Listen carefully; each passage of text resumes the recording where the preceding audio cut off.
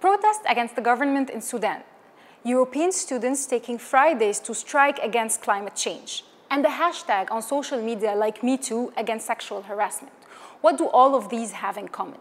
These are all forms of contentious politics, which is a type of political expression by making a claim against some form of authority, usually a government. Because contentious politics are becoming more and more important, we investigate how protests happen, who is involved, who is not involved, what are the networks gathering the actors, what are the mobilization strategies, what are the collective identities that emerge from a protest. We also investigate how governments react and what happens when there is violence and repression. Sometimes mobilization can acquire a global impact because the frames or the stories we tell about the claims resonate with a lot of people. Such was the case with the #MeToo movement.